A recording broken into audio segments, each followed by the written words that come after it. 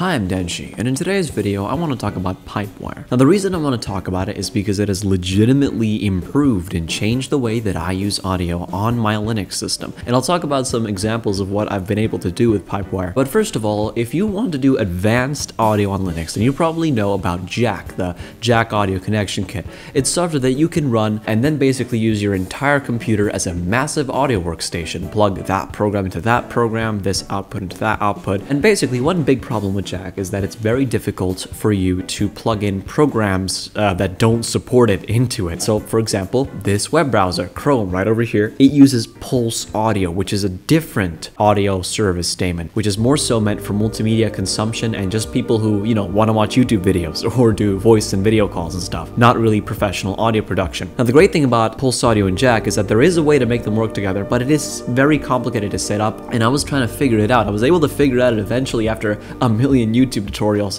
but this entire time that I was setting that up, I could have just been using PipeWire. So PipeWire, it replaces Pulseaudio and JACK if you install those modules. And then it's able to essentially let any program that works with Pulseaudio, like Google Chrome, for example, or Firefox, and let it output and receive input through JACK. Now that sounds like a bunch of technical jargon, so I'm actually going to show you this with an example. The first thing you want to do is actually install it though. So if we open our terminal, make it big over here. On Arch Linux, you want to install the following packages: PipeWire-JACK, PipeWire-ALSA, and PipeWire-Pulse. This is the replacement for Pulseaudio, this is the replacement for JACK, and this is so it can actually interface with your ALSA system, which is what's already built into Linux. Now, QJackCTL is a graphical interface to manage all of this, so you probably want to install that, even if you're not using PipeWire's version of JACK. That's just a useful tool. Now, once you install this, you might actually get a prompt that asks you to replace Pulseaudio with PipeWire. If it prompts you with that, just type yes and press enter, and then after you've installed these packages, all you have to do is reboot your system and log back in, and then you'll be able to run JACK and all that stuff, and it works perfectly. So let's take a look at that. The first thing I'm going to show you is QJackCTL, which is this program over here, which you can use to stop and start the daemon. So I'm going to stop it over here, and I'm going to start it. Over here with the graph menu,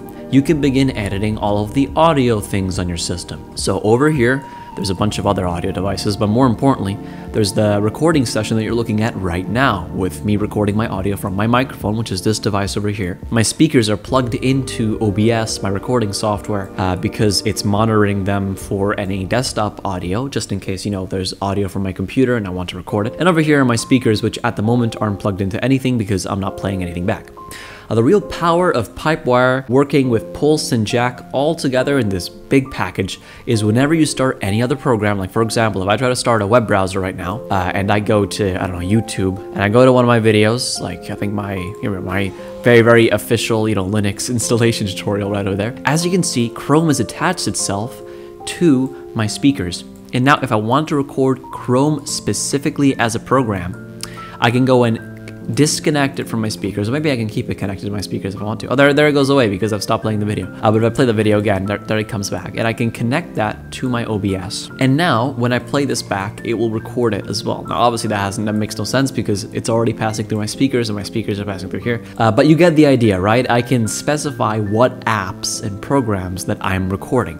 And that is very, very powerful. I'm just going to disconnect this because I don't want it active. You can pretty much plug anything you want to this, but where this really gets crazy is when you start working with audio workstations. So let me give you an example over here in Ardour, which is a very popular audio workstation for Linux. As you can see, Ardour has already plugged itself into my system. It's plugged my microphone into its input, and it's plugged its output to my speakers. You'll also notice over here that in Ardour are microphones, other microphones available on my system are plugged in. This is, I think, the digital microphone from my computer. These are the headset microphones if you plug in the headphone jack. Those are separate devices. You can capture those separately if for some reason you want to. And I'm not actually going to connect these. I'm going to disconnect these because I don't want them working ever. I never use those microphones. I always use the dedicated one. But basically, imagine for a second that I'm, working around here in Ardour, got music or something. I don't have any here, but if I created a new MIDI track or something and started placing notes down, like do like that or something, and I'm playing with music, or I'm just outputting the MIDI through a device like a keyboard that I have, then what you can do over here is you can take this Ardour, you can disconnect it from your speakers or keep it connected if you want to, and then take some other program. Let's say I'm on a Jitsi call. I'm going to join the meeting over here. As you can see, I'm talking through it, right? But what I could do instead is, this is the input for Google Chrome, right? I'm going to disconnect this and I'm going to connect it to the master audio in Ardour. So now everything that passes through my audio workstation to the master bus, which is where all the audio passes through, and I start playing those funky notes like that, that comes out over here on Jitsi. Now this is very, very powerful because it means that now, let's say I want to do music live, for example, show music to people or friends on the call. Maybe you're doing some kind of recording and you want people on the call to be able to hear the audio of what you're doing. Or maybe I'm streaming with OBS and I want to connect up my audio workstation so people can listen to me while I'm working on music or something like that. You can do that thanks to this system. But anyways, I've been rambling for far too long. I'm pretty sure you can tell what the point of this video is, that you should use PipeWire now. But anyways, I've been Denshi, this has been my video, goodbye.